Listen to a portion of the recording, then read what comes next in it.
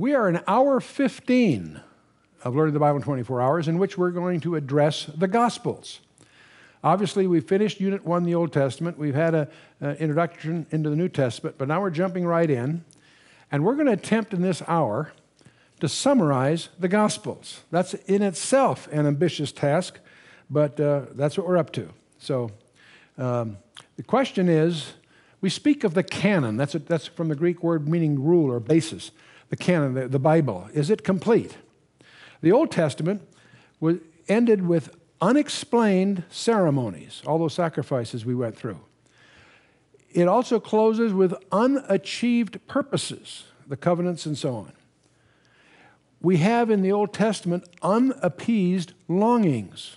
And of course, we have unfulfilled prophecies. So the Old Testament by itself, the Tanakh, as our Jewish friends would call it, is incomplete in the sense that it leaves you dangling. It's incomplete. What completes it? The New Testament. Jesus gave us the key. In John 5, verse 39, he says, Jesus himself said, "Search the Scriptures, for in them ye think ye have eternal life, and they are they which testify of me." I want you to remember, when you read the New Testament, when they present Jesus Christ from the Scriptures, which happens several times in there, the Scriptures, the term there, refers to the Old Testament. The New Testament's in formation at that time. So one of the challenges I put forth to you is, can you present Jesus Christ to your Jewish friends using just the Old Testament? That's what they did all through the New Testament. Think about it. There's an incident that occurs in Luke 24 where Jesus greets them on the Emmaus Road. He gives them a 7-mile Bible study. We'll talk about that in a little bit, but there's an interesting verse there. He says, "And beginning at Moses and all the prophets, Jesus expounded unto them in all the Scriptures the things concerning himself." Notice that. Beginning at Moses. Who wrote the Torah? Moses. It says so many times all through the Scriptures we reviewed. Beginning at Moses and all the prophets, Jesus, expounded them in all the Scriptures the things concerning who? Himself. And so that's what we're about. Now, in the Old Testament, there are hundreds of prophecies. I thought we'd go over each one this evening. No, I'm kidding. Okay. Let's just make a quick glimpse at those Old Testament prophecies that are quoted just in the Gospels. That he was to be of David's family, that he'd be born of a virgin, that he'd be born in Bethlehem, that he would sojourn in Egypt, that he would live in Galilee, in fact, in Nazareth. He would be announced by an Elijah-like herald that would occasion the massacre of the Bethlehem's children, that he would proclaim a jubilee to the world. His mission would include the Gentiles. His ministry would be one of healing. He would teach through parables. And there are lots of others, of course, too. These are the ones that are directly quoted as fulfilled in the New Testament text. And then there's a whole bunch of, just the last week, he make a triumphal entry in Jerusalem, betrayed by a friend for 30 pieces of silver, be smitten like a smitten shepherd. He would be given vinegar and gall. They would cast lots for his garments. His side would be pierced. Not a bone would be broken. He would die among the malefactors. His dying words were foretold. He would be buried by a rich man. He'd rise from the dead on the third day, and the resurrection would be followed by the destruction of Jerusalem. All these things are mentioned in the Old Testament and expressly indicated as fulfilled in the New. And the references are all there. They'll be in your notes.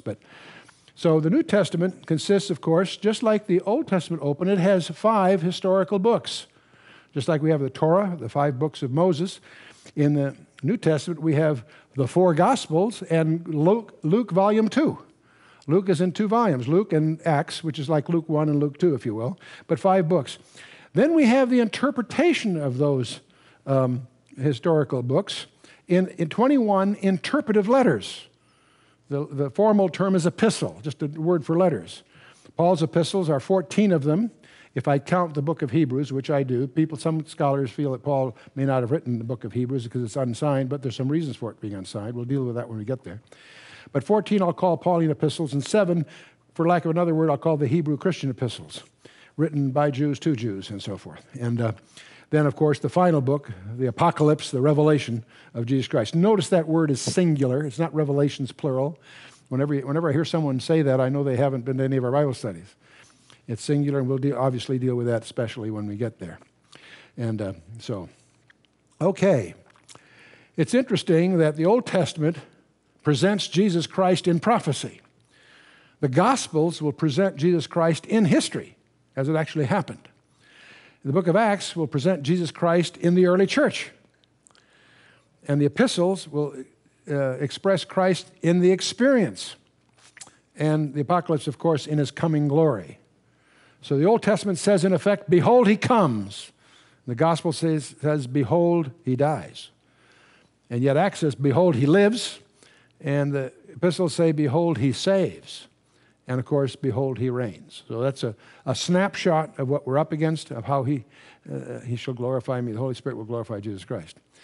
Taking another snapshot of the New Testament another way, we've got the historical books, the four Gospels and Acts. We have then, following that, the epistles from Romans to Philemon. And following those, we have the Hebrew epistles from Hebrews to Jude. And then, of course, the prophetic books. And we're going to focus right now, of course, on the Gospels. We'll take these four Gospels. We'll talk about each one, what makes them distinctive. And then we'll try to summarize what they all say in a singular, geographically based profile. And that will give you a quick exposure to it. One of the things that you want to be sensitive to is the Gospels are designed. They're designed in Matthew, Mark, Luke, and John. First of all, Matthew, being a Jew, presents Jesus Christ as the Messiah, the Lion of the tribe of Judah. Mark presents Jesus Christ in his role as the suffering servant. Luke, being a doctor, he emphasizes Jesus Christ as the Son of Man. And John presents Jesus Christ as the Son of God. And what's interesting, once you recognize that, you'll discover that every detail of the Gospels support that mission in some surprising ways. For example, the genealogies.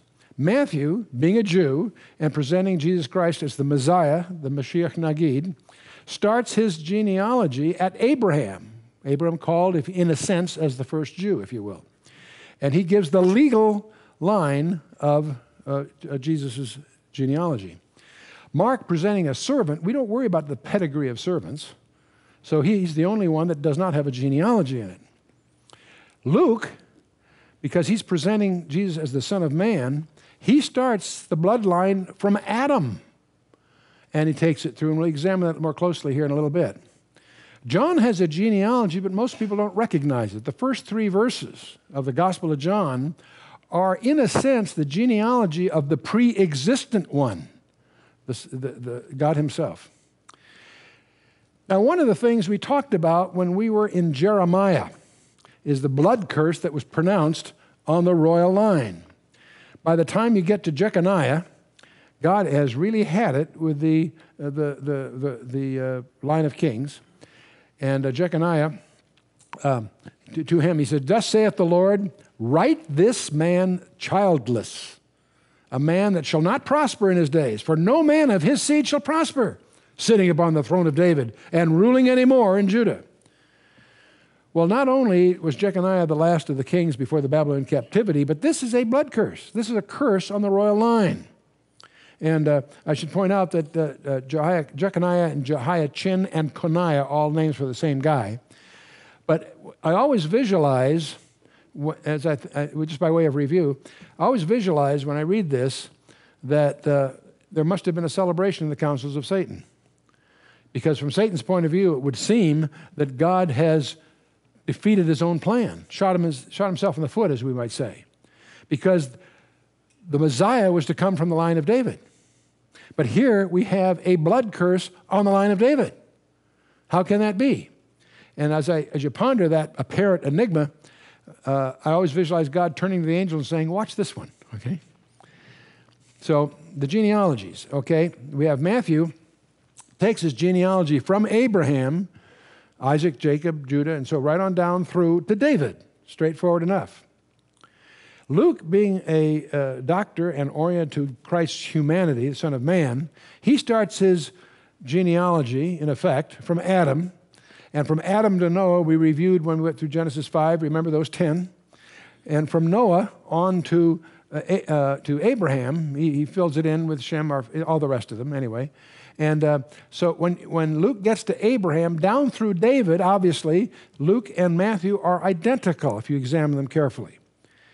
But that takes us to David.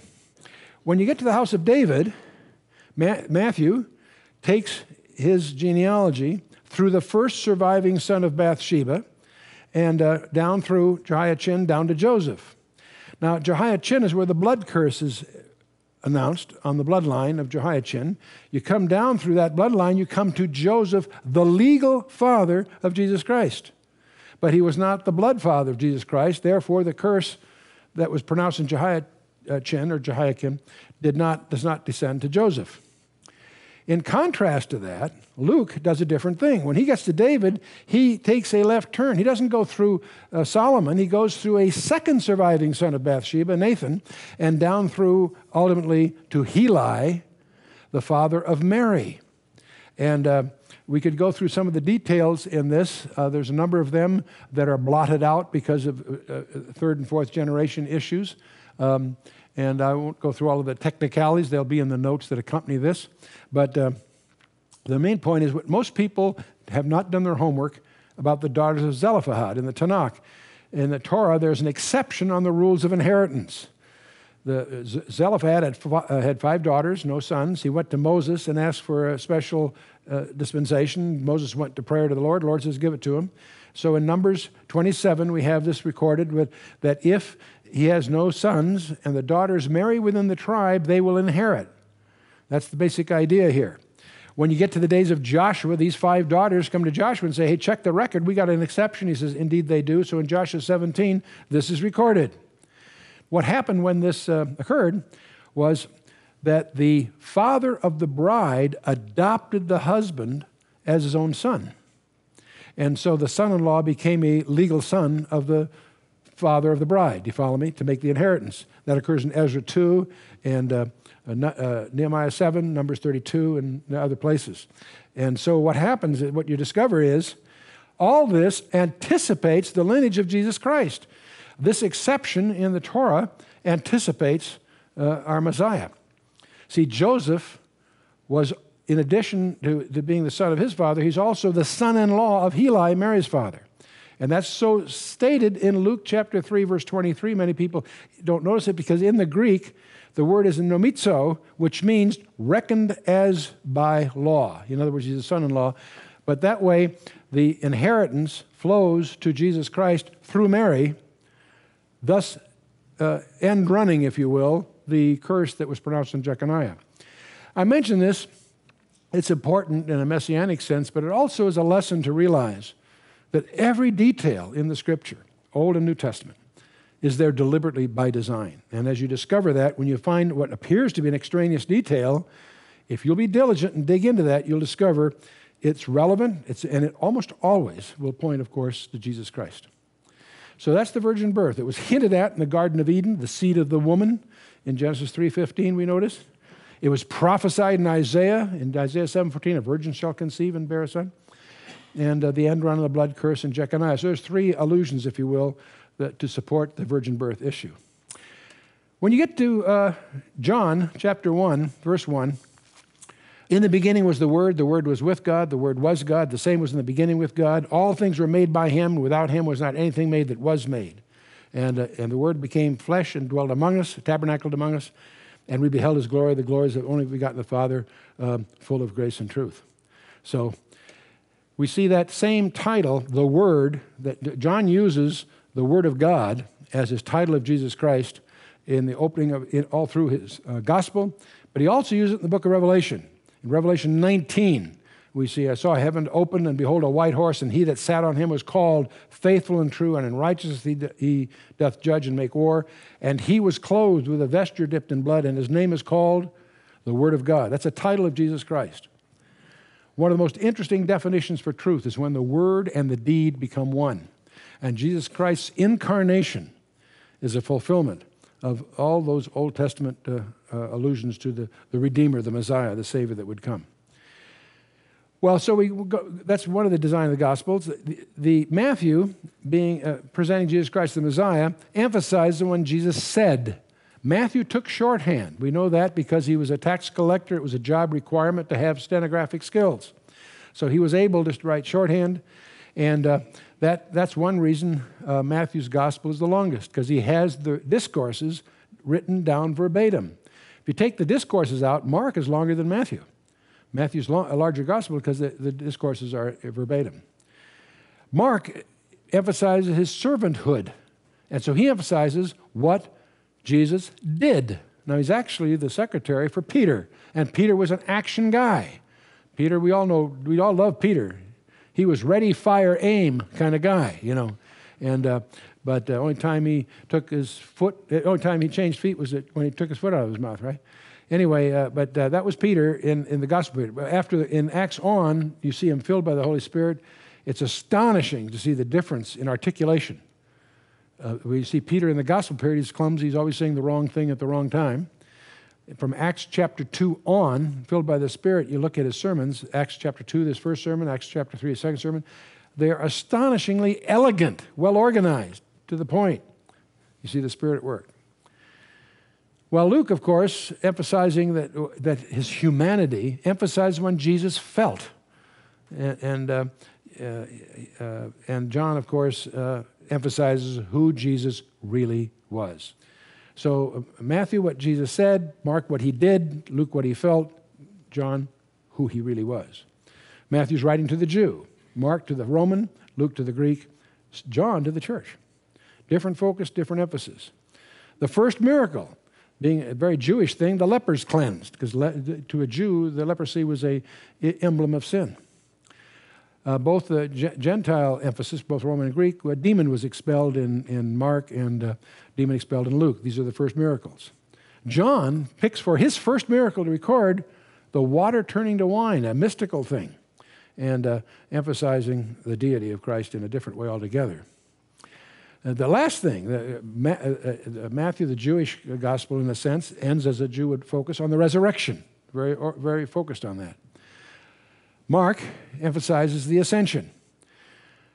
Luke emphasizes the promise of the Spirit, and he, in a sense, is setting up his sequel for Luke Volume 2, the book of Acts, the giving of the Spirit in the early church. John closes with a promise of the return of Christ, and that sets up his sequel. What's John's sequel? The book of Revelation. So you begin to recognize the evidence of divine all through here. Now remember when we were in Numbers, we talked about the camp of Israel. The east, west, south, and north, how they had different ensigns. On the east was the Judah, on west was Ephraim, and the south was Reuben, and north was these were the camps, each camp of 3 tribes. And of Judah, the emblem was the lion, and on the east was the ox, on the south was the man, and the north was the eagle, if you recall. And how interesting it is that these 4 faces are the 4 faces of the cherubim, and they're also emblematic, if you will, of the 4 Gospels. Lion of the tribe of Judah, the ox being the emblem of service, the emphasis on Mark, man being, son of man being Luke's emphasis, and the eagle being emblematic, at least, of John. So it's kind of interesting. And there's also a different style because Matthew focuses on the groupings. Mark is like a snapshot. It's like a shooting script, and that was very characteristic of Peter's style anyway. And Luke is, of course, narrative, a very, very well-documented narrative, easily checked out. And, of course, John is the mystical one, as we'll notice as we get into the details. But there's some anticipative pre-announcements that we should be sensitive to. In the upper room, Jesus says to his disciples, "But the Comforter, which is the Holy Ghost, whom the Father shall send in my name, he shall teach you all things and bring all things to your remembrance whatsoever I have said to you."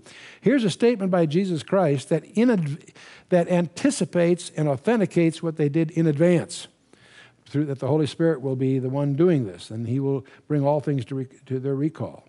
And so we believe that the 4 Gospels, or in fact the whole New Testament, was very supernaturally superintended in its detail.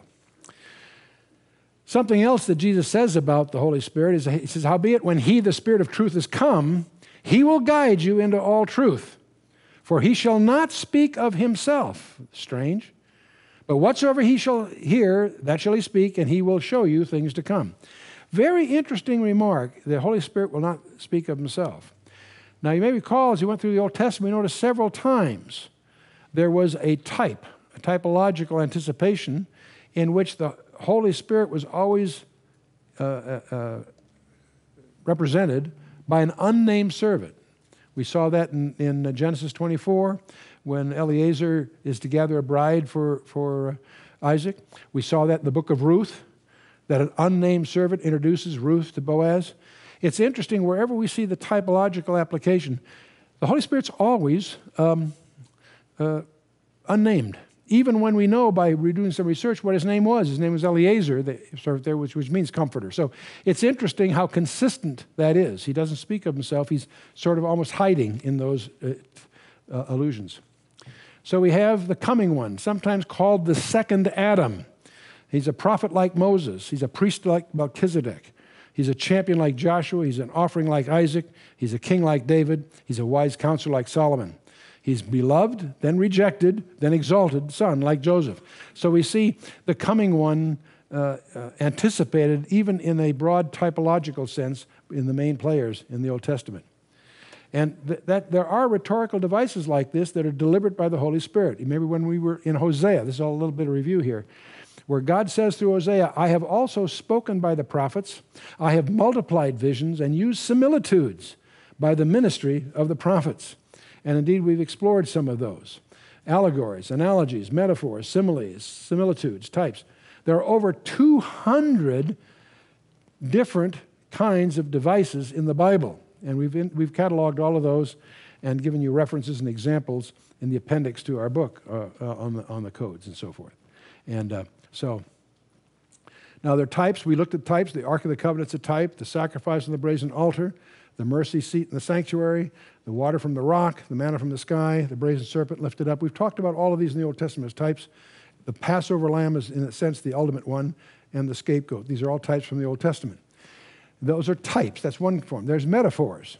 The lion of the tribe of Judah is a metaphor. The good shepherd, the lily of the valley, the root out of a dry ground, the fruitful branch. He had no form nor comeliness, yet he's altogether lovely, a song. So we see these enigmatic allusions in a metaphoric sense. Well, moving on, we also notice that there's a lot of healings on the Sabbath. The demoniac in Capernaum, Peter's mother-in-law is raised, he cast out demons on a Sunday. They're not all done on Shabbat. The impotent man in Jerusalem, the man with a withered hand, the woman bowed together, man with dropsy, man born blind. Many of these are done on the ones that are recorded. They're probably done on many days, but the ones on the Sabbath are recorded, especially because that raises, of course, these tensions between the leadership at that time and our Lord himself, making the point, first of all, that he's the Lord of the Sabbath himself in any case, but also he points out that the Sabbath was made for man, not man for the Sabbath, and that is one of the main themes that causes a lot of tension. But let's start focusing on the four Gospels, how they're specific. The Gospel of Matthew, of course, emphasized that Jesus is the Lion of the tribe of Judah. In the introduction, we have the genealogy, the baptism, the temptations, and so forth. Then Matthew focuses on primarily the Galilean ministry up north, up at Nazareth and around the Sea of Galilee and so forth. We'll find that it's a tenfold message. There are 10 miracles and there's 10 rejections. Again, this tenfold governmental emphasis. Matthew does pick up the climax of the ministry down in Judea, when Jesus presents himself as a king, and of course we have the crucifixion and the resurrection in the Gospel of Matthew, ending in its 28 chapters, to give you an overview of this thing. Now, it's useful to understand the interval between the testaments. In about 63 BC, Pompey conquers Judea, the rise of the Roman Empire. Herod Antipater he's an Edomite. He's appointed the king of Judea. And I should mention something. The Edomites, obviously, as you may recall from Obadiah and the rest, were the traditional enemies of Israel. Herod was not Jewish. And not only was he not Jewish, he was ethnically linked to the traditional enemies of Israel. In 40 BC, the Parthian Empire, which is a rival to Rome to the east, the vestige of the old Persian Empire, the Parthians conquered Judea. And it's interesting that the Romans, 3 years later, regained Judea. Herod the Great succeeds Herod Antipater. And so in 31 BC, 6 years later, we have the Battle of Actium. That's where Octavian defeats Mark Antony and the Republic becomes an empire. He adopts the name Augustus Caesar. And in 31 BC. Now, This leads us to this issue of the Magi. You see, you need to understand that Judea was a buffer province between Rome and the rival Parthians to the east. The Roman Empire and the Parthian Empire in that region were rivals. Rome grows later to be much, much larger, but at this stage, they are rival empires struggling over this buffer state called Judea. It's not even though Herod was king, he was in Rome. It was too dangerous to be in Judea. See, the Magi now in the Parthian Empire were the hereditary priesthood that was responsible for establishing the king. One of the jobs the priests had was to pick the next king. So the Magi were not kings, but they were very, very that's where we get the term magistrate. They were a combination religious and administrative role. They're hereditary. They were always Medes in that area, or what we would call today Kurds. When the Magi come to Jerusalem, by this time it's deemed safe enough that Herod is in Jerusalem. But when the Magi show up, it isn't three guys riding camels as we now embody in our traditions. There was a group of, we always think there's three because there were three gifts that show up, but that doesn't mean there are three, there might have been more. But more importantly, they would enjoy a military escort. That's why the whole city is in an uproar, because the Magi have arrived, they don't know why. Herod is really nervous. He doesn't know whether or not they're there to precipitate some kind of an incident between the Parthians and Rome. And when they arrive there and he receives the emissary there, the emissary says, "Where is he that's born king of the Jews?" That's a put down. Herod is not Jewish. He's appointed by Rome. These people want to know who's the one that's born to be king. That shakes Herod up. There's a rival on the scene. He has the scribes check. They check Micah 5:2 and find out it's supposed to be Bethlehem, and they give thanks and they go over to Bethlehem to worship him. He's shook up. As soon as they're out of town, he starts making preparation. He has all the Jewish children 2 years old and younger slaughtered because he assumes that he's going to nail that rival before it gets serious. But the whole picture of the Magi is not understood because most people don't realize that was a cabal that was established, we believe, by Daniel, when Daniel was put in charge of the Magi 5 centuries earlier. And when Daniel's put in charge, the Persian Empire puts a Jew in charge of that hereditary priesthood, you can imagine how that went over. They set up Daniel 6, the lion's den thing that we all know about. So, but apparently Daniel entrusted to a subgroup that he could trust a prophecy that they would know when the Messiah was coming. And people try to make the star that they're following something astronomical. No, I don't believe so. I believe it was supernatural. That's why they were following it. In fact, it leads them to where they're supposed to go. And so people, you see, planetarium shows try to guess, what star they were following. That misses the point. And so anyway, let's move on here. Now, in Matthew, not only do we have that record, which is important at the Christmas time and so forth, but we have the Sermon on the Mount, which gives the moral standards and motives, critical discourse. We also have this confidential discourse on the second coming of Christ, where 4 disciples come to Jesus for a private briefing. And Matthew 24 and 25 record what we call, it happened to occur on the Mount of Olives, so we call it the Olivet Discourse. And then we have this fascinating series of parables in Matthew 13, where Jesus gives 7 parables that describe that which was not revealed in the Old Testament. People miss that. And what was not revealed in the Old Testament, Paul tells us in Ephesians 3, was the church. And so we have these strange kingdom parables in Matthew 13. We have the sower and the 4 soils, the tares and the wheat, the mustard seed, the woman and the leaven, the treasure in the field, the pearl of great price. And these are, and then the dragnet. These are the 7 kingdom parables. And why does Jesus speak in parables? The disciples came in that chapter, verses 10 and 11, he says, the disciples came and said unto him, "Why speakest thou to them in parables?" He answered and said to them, "Because it is given to you to know the mysteries of the kingdom of heaven, but to them it is not given." Let's understand this. Most of us presume, and many commentaries encourage the idea, that Jesus spoke in parables to make certain things clear.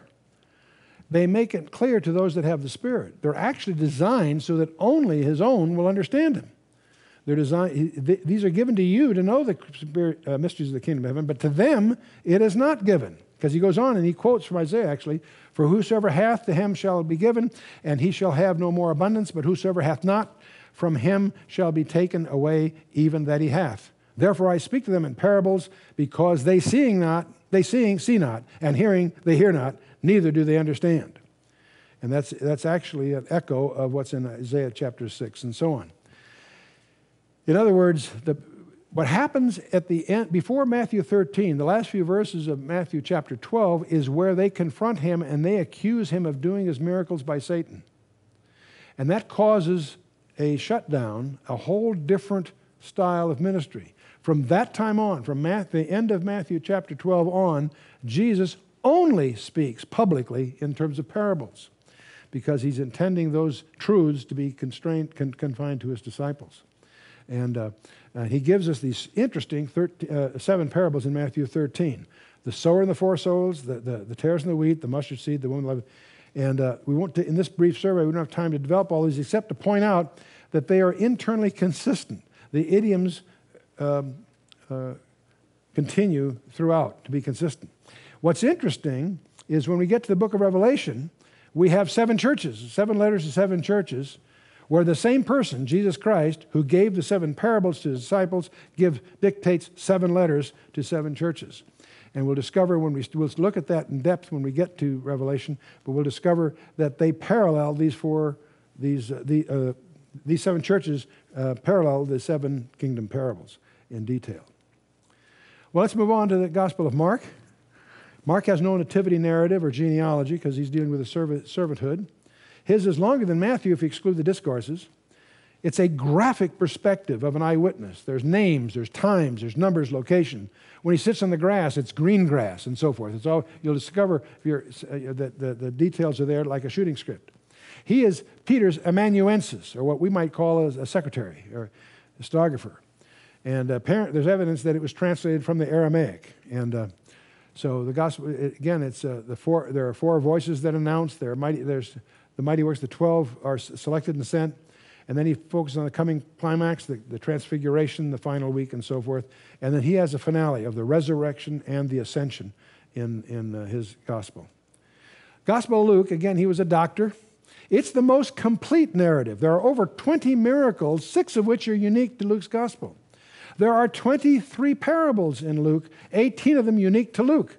So Luke is broader in scope, in a sense, than the others, in a sense of speaking. He is an authenticated historian and writer. Sir William Ramsay, a skeptic, set out to discredit Luke. And he did his research and was he was just astonished to discover that Luke had done his homework. And the details in Luke prove out to be confirmable in history. And so Luke emerges very much vindicated, and Ramsay becomes a believer. He's a Gentile, he's a physician, and probably a slave, as was common in those days.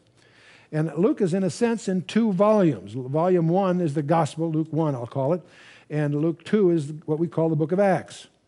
He apparently got sponsored by a very high official who's called here Theophilus. That could be a title, it might be his name. He obviously is the one that has made it possible for Luke to accompany Paul and to document it all. There are scholars that believe, and there's support for this view, that the documents of Luke are the required documents to Caesar in an appeal. When someone appealed to Caesar, as Paul did, the law required that all the history precede him to Rome of all the background.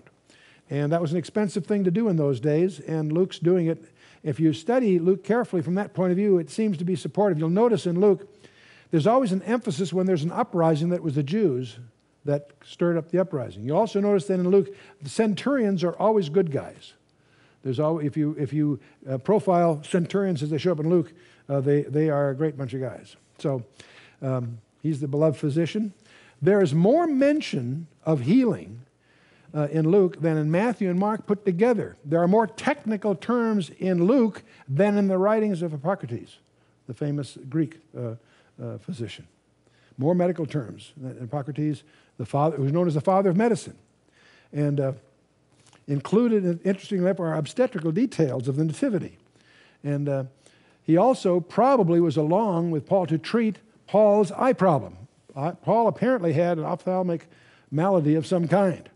And that may be part of Luke's support and service to Paul. So, and You know, it's interesting. I love what Harry Einstein said of Luke. He says, the religion of Israel could produce only a Pharisee.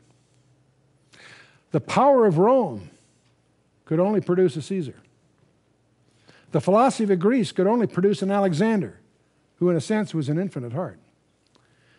It was to this Greek mind that Luke wrote. He presents Jesus Christ as the perfect man, the universal man, and the very person the Greeks were looking for. I think that's provocative. Very interesting. Very interesting. It's astonishing to me to see how many people publishing books in the public marketplace have no concept of who Jesus Christ is. They have people who present themselves as experts in the Bible or whatever have no grasp of who he is. And just a question of doing your homework. Luke, of course, focuses on the incarnation. There are 2 annunciations, there are 2 elect mothers, and there's 2 anticipated births. Luke also focuses on the Galilean ministries, the teachings, the miracles, and the 12 being sent.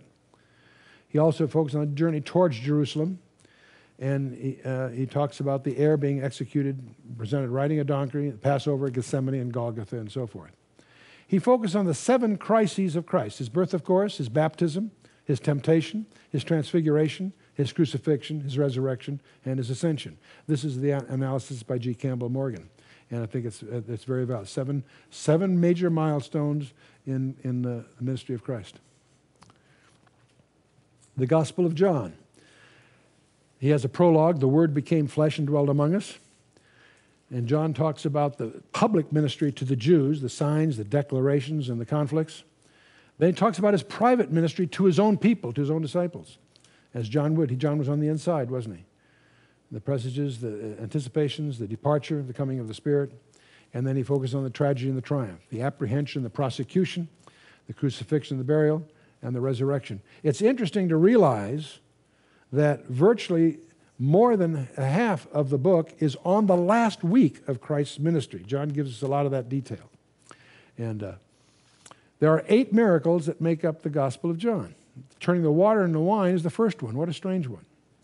And you really won't understand that unless you understand what water was used. It wasn't just some handy water that happened to be in the household where this wedding was taking place. It was the water of purification. Cana is up in the north. What they had for ritual purposes, down in Jerusalem, they used the ashes of the red heifer to create water of purification. And that was then in the presence of the priests that were in the various Levitical cities and wherever. And so it was the water of purification that were in these jars that they used. It also was not public. The only people who knew what was going on were the disciples. But he was demonstrating to the disciples by that miracle, turning that water into wine, that he was the Lord of the Torah, Lord of the Bible, Lord of that he was the Lord. That would be very significant to a Jewish mind. It wasn't just water and wine, it was that water that he would presume to use. He also healed the nobleman's son, the curing of the Bethesda paralytic. He fed the 5,000. Then he walked on the water, gave sight to the blind man, the raising of Lazarus, and the draft of the fishes. These are the main. Each one of these give rise to an I am statement. I'll come to this. One of the key verses in the Gospel of John, now it's obviously John has the most famous verse of all in chapter 3. For God so loved the world that he gave his only begotten Son, that whosoever believes in him should not perish but have everlasting life. Probably the most quoted verse in the entire Bible. It comes out of John. But there's another verse that I think is also a very key verse to understand, and that's John chapter 1, verse 11 and 12. He came unto his own, but his own received him not. But as many as received him, to them gave he the power to become what? The sons of God, even to them that believe on his name. When we were in Genesis chapter 6, we made a big point of the fact that the B'nai Ha-Elohim phrase in the Old Testament always refers to a direct creation of God. And in the Old Testament, it's used, except in one place, it's used of angels. The only other thing that's a direct creation of God is Adam. Adam was a direct creation of God. You and I are not. We're sons of Adam. There's a difference. And unless we're born again. See, to them who received Jesus Christ, to them gave he the power to become a direct creation of God, a son of God. That's the regeneration of the Holy Spirit. But that term is used very precisely that way. So you and I are not a sons of God unless we're regenerated. Until then, we're a son of Adam. Adam was a son of God, but he blew it. You and I are sons of Adam unless we receive Jesus Christ, in which there's a second experience. And that's what Jesus is going to deal with when he meets with Nicodemus in John chapter 3. Very key concept here. How many did receive him? See, that's introduced in John. He goes on then to talk about eight people that receive him. Peter, Nathaniel, and those guys will occur before the end of that chapter. Nicodemus emerges as a key player in chapter 3. The woman at the well in chapter 4, Sychar 1. The man born blind in chapter 9, Mary and Martha at Bethany in chapter 11. The 11 apostles are dealt with in 13 and 14. Mary Magdalene in chapter 20, and then Peter in chapter 21. So we find this progression of the 8 that did in various ways, under various circumstances, each with its own lessons to be learned as you investigate it, did receive him. Now, in retrospect, see, Matthew presents the promised one. He says the promised one is here. See his credentials. Matthew emphasizes his credentials, his genealogy legally and all of that. Mark says this is how he worked. See his power. Mark emphasizes the power of Jesus Christ. Luke, this is what he was like. See his nature, his humanity, how he felt, he wept, and so forth. John, this is who he really was. See his godship.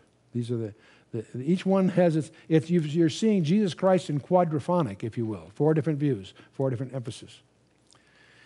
There's a confrontation, and going through these, trying to pick a few highlights each one is a tough thing because there's so many precious things, but I really have to include John chapter 8 because they're really at it. There's a very, very nasty exchange between the Pharisees and Jesus Christ, and they call him a bastard. That's not the way it's translated in the King James, but we are not sons of fornication. See, they're alluding to the fact that that he was illegitimate, is the allusion. And so I'll tell you a little bit about your background. And he goes on, there's an incredible confrontation. But he says, your father Abraham rejoiced to see my day. He saw it and was glad. That shakes him up. Then said the Jews unto him, when John used the word Jews, he's alluding to the leadership of the Jews. Not Jews in general, but he's speaking to the leadership of speaking. And that's been a subject of misunderstanding through the centuries. Then said the Jews unto him, thou art not yet 50 years old, and hast thou seen Abraham? Jesus said to them, I love this, verily, verily, I say unto you, before Abraham was, I am. Now, as a Gentile, we don't pick up on that because we don't realize what he's saying. They understood what he was saying. He claimed to be the voice in the burning bush in Exodus 4. See, whenever we have a chance of missing something, the Pharisees come to our rescue. Next verse, they took up stones to cast at him. Why? Because they understood he was claiming to be God. He claimed to be the voice of the burning bush. They took up stones to cast at him, but Jesus hid himself, went out of the temple, and going through the midst of them, and so passed by. What does that mean? I have no idea. Somehow he just slipped through. And I think that's interesting. But John 8, I am that I am. He said, when Moses asked God, who shall I say? Who shall I say sent me? I am that I am, the Ichach Asher Ichach phrase. Jesus lays claim to that. He says, I am the bread of life. I am the light of the world. I am the door of the sheep. Anyone that comes in by me is a thief and a robber. I am the good shepherd. I am the resurrection and the life. I am the way, the truth, and the life. And I am the true vine. Now, it's interesting that there are a series of miracles. Each miracle gives rise to a discourse. Each discourse includes an I am statement. And you begin to realize that John's gospel is very, very intricately organized. And it's worth understanding that. The tabernacle furniture. When we went through that back in Exodus, each one refers to Jesus Christ. The brazen altar, the brazen laver, the table of showbread, the lampstand, the altar of incense, the golden altar, that is, the Ark of the Covenant, the mercy seat. And they each speak of an aspect of Jesus Christ's ministry: the atonement, the brazen altar, the regeneration at the laver, the living bread, the table of showbread, the light of the world from the lampstand or the menorah that's there, the altar of incense, the intercession. The incense is the prayers of the saints. The Ark of the Covenant, the covenant access. Notice that the mercy seat is a separate element of furniture, even though we look at it as the lid of the Ark of the Covenant. It's a separate piece. It's made differently. The Ark is made out of wood covered with gold. The mercy seat is solid, hammered gold. And that speaks of the propitiation. And as you know from some of our materials, there is a possibility that the mercy seat will be the very throne from which Christ rules in the millennium. Of course, let's talk a little about the chronology. There's a lot of confusion on this. Tiberius was appointed in 14 AD. That's a matter of fact, because Augustus died on August 19th of 14 AD. We know that the ministry started in the 15th year of Tiberius. Now be careful with that. That's year 14. It's during the following year. In other words, the 15th year, it's not the 15th, it's not AD 15 yet. It's AD 14 plus some months. You follow me? So it's in the 15th year. And, I had fun with one of our beloved staff members who's such a loyal, he's always travels with me, and we were at the Studio of Mind of America conference, big 3,000 thing, and he was manning the book table. It happened to be his birthday, 50th birthday. So I said to the whole audience, I want you, if you get a chance, we'll wish Gordon a birthday. He's entering his sixth decade. And but gee, he must be 60. He doesn't. They go up to him, but gee, you don't look 60. I'm not 60. I'm 50. So I was playing with him that way. But see, if I'm in my 71st year, I'm 70 years old plus. So understand the 15th year, that within the 15th year of Tiberius means it's AD 14. So if it's 14 year, if it's the 14th year and he came to power in the 14th year, that means the ministry began in 28 AD, 14 plus 14. You with me? Not 29, 28. And that means the fourth Passover, which is when he was crucified, thus becomes April 6th of 32 AD. And this is Sir Robert Anderson's dating. I mention this up here because this is what we happen to believe. It doesn't mean we're right, but I want you to know the basis we're using. There are many good scholars that have different approaches to the chronology that are defendable. But many of them I tend to reject because many of them try to justify a Friday crucifixion. And from 3 passages in the Scripture, it's clear to me that it could not possibly have been on a Friday. And that causes me to dismiss some of these other reckonings. This one is in the Scripture, easily defended, and it's also the one that Sir Robert Anderson has excellent background on. So whether you agree or not, at least you know where we're coming from on the chronology, and you'll see why I want to get into this. Let's go to autumn of 28 AD. Begins at Nazareth, and where he grew up, as you realize. And then he goes down to Bethabara, where he gets baptized in the Jordan, where John the Baptist is baptizing. And from there he goes up to the Mount of Temptation, and back up to Salem, which is up, and then from there up to Cana. And that was Nathanael's hometown, and that's where he gets his first disciples: John, Peter, and Andrew, Philip, and Nathanael. And this is all in this is all in the first chapter of John, if you will. That brings us to the spring of 29 AD, the first miracle, the wedding at Cana. That's again up in the Galilee area. Then he moves to Capernaum, the village of Nahum, actually. And he apparently sets himself up there as a base of operations in the Galilee ministry. He will go down to Jerusalem and purge the temple, and that was one of several, incidentally. And that's also where he has his visit to Nicodemus and so forth down there. He tarries for a while, gets baptized then, and then we have John the Baptist's last testimony in John chapter 3, very early in the things. And that brings us to the winter of 29 AD, from which we go up to Sychar. The woman at the well occurs in John 4, and then up to Cana, where Jesus heals the son of the royal official there. And back down in Jerusalem, there's a healing at the pool of Bethesda. Brings us to the spring of 30 AD in Jerusalem. That's where John the Baptist about this time is imprisoned. And this also begins his public ministry in Galilee. He goes up to Nazareth, makes his formal announcement at the synagogue there, quoting from Isaiah 61, verses 1 and 2. And they try to throw him off a cliff, but don't succeed, obviously. And so he uses his mandate. He declares it from Isaiah in Matthew 4 and also recorded in Luke 4. He's driven out, and they try to throw him off a cliff. He heads over to Capernaum, calls 4 disciples in Matthew 4. We have Peter's draft of fish there, the healing of Peter's mother-in-law, the leper, and so forth. That brings us to the summer of 30 AD at Capernaum, where he heals a paralytic. And there we hear Matthew's call to service, if you will. And that where, remember, they pick the ears of corn on the Sabbath. We have that whole confrontation in Luke chapter 6, the man with a withered hand in Luke chapter 6. And his fame, of course, starts to spread throughout the Galilee region. And that's also about the time we believe it was the Sermon on the Mount. That's also in Luke 6, but also detailed for you in Matthew's chapter 5, 6, and 7, and in which Jesus reinterprets, in effect, the Ten Commandments and others, putting them to a much higher level one of the heart, not just one of actions, and as a standard that is God's standard. Then we have the healing of the centurion's servant and so forth. Around Nain, we have the widow's son raised there. We have John's question. John the Baptist is in prison. He sends an inquiry team to ask some questions. You may recall he dines at Simon's house and then returns home. That brings us to the autumn of 30 A.D., and we're in Capernaum as his headquarters. The blind and dumb man are healed, and that's where they accuse him of doing this by Beelzebub. And that ends, that's when, from that point on, he speaks only in parables. We have the 7 kingdom parables I alluded to.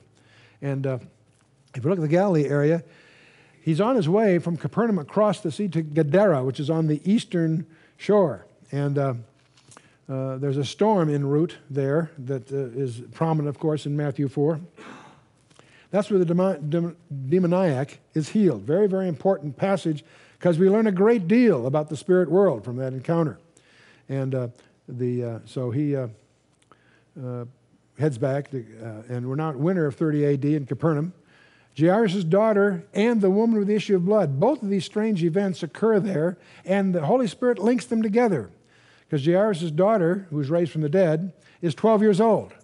The woman with the issue of blood has had that issue for 12 years.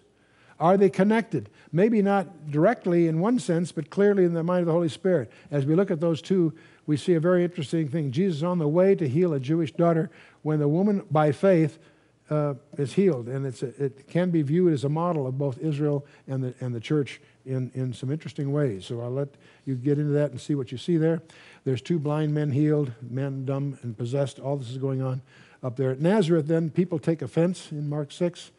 The apostles are sent out in pairs it's in Matthew 10 and Mark 6. It's about this time that John the Baptist is executed. And that's a major milestone. Jesus comments on that and then return to Capernaum. That brings you to the spring of 31 A.D. at Capernaum. We have a return of the 12 that were sent out, and he then retires to Bethsaida.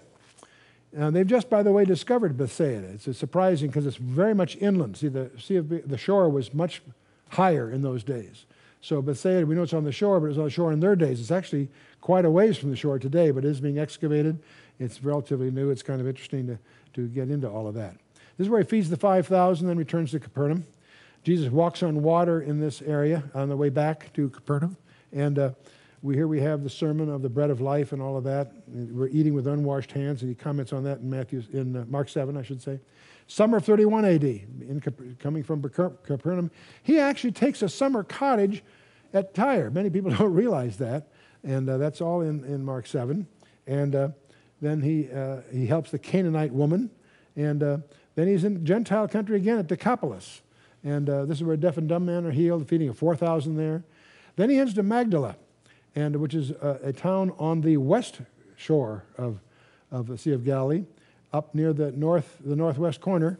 And that's an area where there's 2 tall mountains and a valley between that creates a Venturi effect and the source of many of these very violent storms on this relatively small lake. We would call it a lake. But here's where the Pharisees demand a sign. They're always demanding signs. Back at Bethsaida, we have the leaven of the Pharisees and the inquiries of Herod and so forth. But in autumn 31 A.D., we have a journey northwards to Caesarea Philippi, and we have the famous declaration in Matthew 16. And where he talks about, on this I'll build my church. The Transfiguration, many scholars have different estimates of which was the mount the Transfiguration took place on. It's my suspicion, can't prove it, but suspicion that it was probably Mount Hermon. That's the highest mountain in the area. But in any case, it's right there by Caesarea Philippi in a sense. It's just a little further north. But there's many other scholars have slightly different conjectures on that. There's where a possessed boy is encountered and so forth. Back in Capernaum, we have the tribute money question, the whole idea of finding the coin and the fish and so forth. Many people misunderstand that parable, by the way. Or it's not a parable, it's an incident. That was a tax they were not required to pay. They paid it anyway. They asked for a tax, and Jesus says, is it for us or for strangers? For strangers, we're not strangers. But go pay it anyway. Find a coin. And it's an interesting lesson about that. And also that's the contest of who is the greatest and so forth. That all occurs there, up there. Then we head down to Jerusalem. We're heading towards the climax now. He goes down there to celebrate the Feast of Tabernacles, which is in John 7. Jesus is the living water was his point there as they were celebrating that. That's where the woman was taken in adultery. He deals with that. That's where he also announced that he's the light of the world in John 7 and 8 is rich material. Then he turns back up north to the Galilee. In the winter of 31 AD now, the Samaritans reject him, and he goes down to Perea, which is on the east bank, as we might call it. And that's where he encountered the issue of the Good Samaritan, the unrighteous steward, the rich man and Lazarus, all these parables. The 70 are now sent out. Again, this is Luke, and it's from the Perean ministry there. Over then, we pop back to Jerusalem. He heals the man born blind, the Good Shepherd discourse, which incidentally, in which he alludes to Hanukkah, which our Jewish friends celebrate at the time that many of us are celebrating Christmas. The Hanukkah is an important feast. Like all the Jewish feasts are important to understand. Hanukkah is the key to understanding Daniel 9. We've touched on that already. He tarries at Bethabara, and that brings us to the spring of 32 AD. We're getting near the climax now. He heads from Bethabara to Bethany, and Lazarus is raised from the dead. They have a plot to kill Jesus. He moves to the village of Ephraim, which is up north a little bit, and then en route to Perea, he encounters 10 lepers. He heals all 10, but only one comes back to thank him. You remember that interesting thing in Luke 17? And then we have the parable of the persistent widow. We have the Pharisees and the publican, the rich ruler thing in Luke 18. And then the vineyard workers and the request of the mother of the sons of... Like a Jewish mother, she wants her sons to be at his right and left hand. He straightens her out on that. But then then he goes from Perea to Jericho. This is important. There he is blind Bartimaeus, and then he has Zacchaeus in the tree, the young guy, and the parable of the 10 talents, etc. Now, an incident occurs here I want to just highlight. From Jericho,